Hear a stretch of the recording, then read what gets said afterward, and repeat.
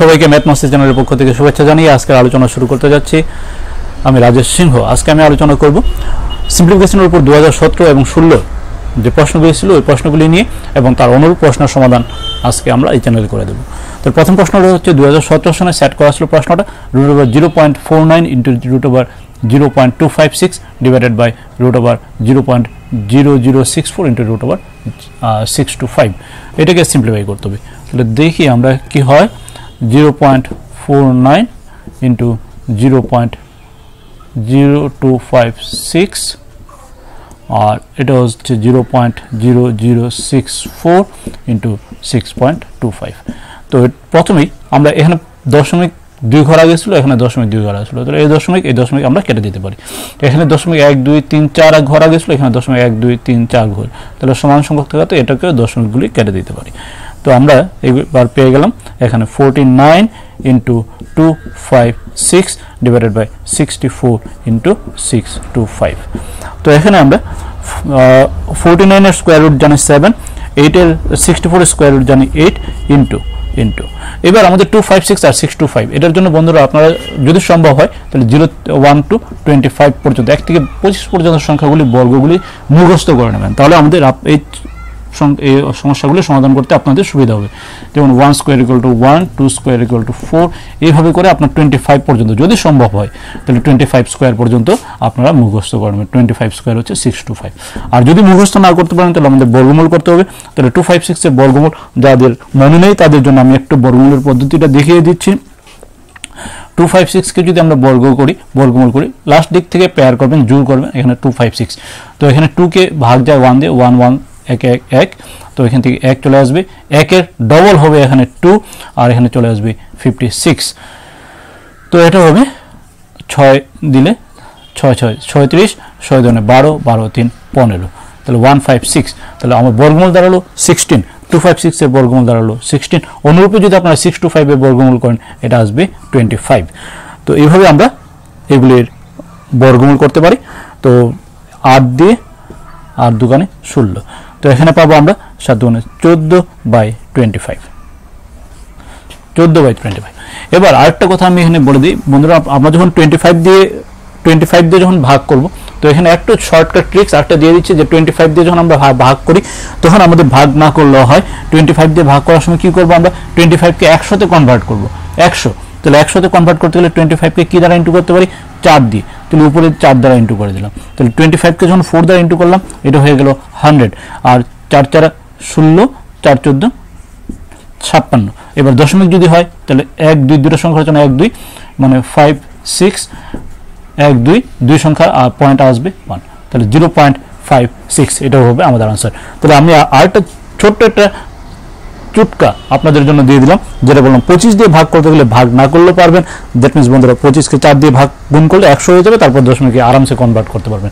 দেখুন বন্ধুরা, আমাদের এই চ্যানেলের প্রতিটি অঙ্কের ক্ষেত্রে কিছু না কিছু আমি টিপস আপনাদের দিয়ে যাব। তো চ্যানেলের সঙ্গে থাকবেন, সঙ্গে থাকার জন্য অবশ্যই সাবস্ক্রাইব করতে হবে। তাহলে এটা আনসার হয়ে যাবে আমাদের 0.56। এবার আমরা চলে যাচ্ছি আজকের দ্বিতীয় প্রশ্নের দিকে।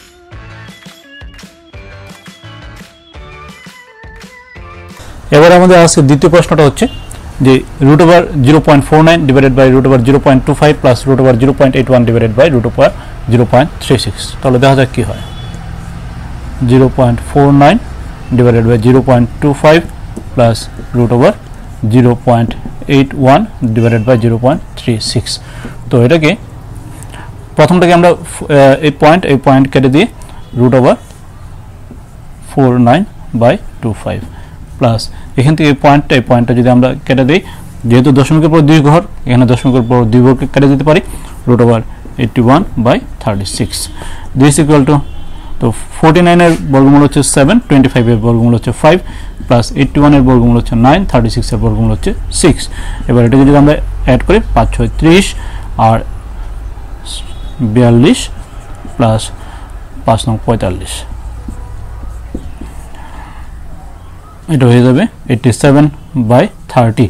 তো 3 দিয়ে ক্যান্সেল যাবে, 3 টাইমস 30, 3 দুগুণে 6, 3 9 27। This equal to 29/10। এটাকে যদি আমরা সমস্ত করি ইকুয়াল টু 2 সমস্ত 10 ভাগের 9, 10 দুগুণে 20 29, 2 সমস্ত 10 ভাগের 9, এটা হবে আমাদের আনসার। এরপরের প্রশ্নটা আমরা চলে যাচ্ছি 2016 এর একটা প্রশ্ন সমাধান করে দেবো আজকের এই ভিডিওতে।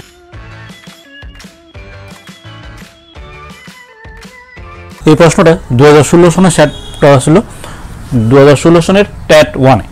তো বলছে 0.5 whole square √ over 0.49 cube root of 008 এবং কিউব 0.23 সংখ্যাগুলির মধ্যে ক্ষুদ্রতম সংখ্যাটি হলো 0.5 হোল স্কয়ার এ। অপশন বি তে দেওয়া আছে cube root of 0.008, option C তে দেওয়া আছে 0.23, অপশন ডি তে দেওয়া আছে 0.49। আর চলুন দেখি এইভাবে এই সমস্যাটার সমাধান কি বের হয়।